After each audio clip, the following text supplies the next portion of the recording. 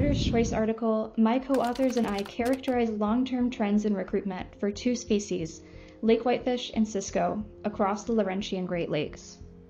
Lake whitefish and Cisco are ecologically, economically, and culturally important in this region, but a critical knowledge gap is understanding why recruitment has declined for many populations in recent decades, while it's consistent or even improving for others.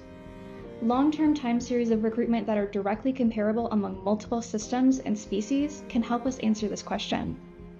In this study, we used data from 38 long-term surveys to reconstruct year class strength of both species across 6 lakes in nearly 6 decades. And we investigated synchrony between species, among lakes, and through time. The analyses revealed fundamental differences between lake whitefish and Cisco recruitment dynamics, including the frequency of strong year classes and the degree of cross-lake synchrony. Our results suggest that the suite of recruitment drivers differ between the two species, including the relative importance of regional versus lake-specific processes. And collectively, our results help inform the stewardship and management of each species, and can be used to further investigate the biophysical drivers of their recruitment.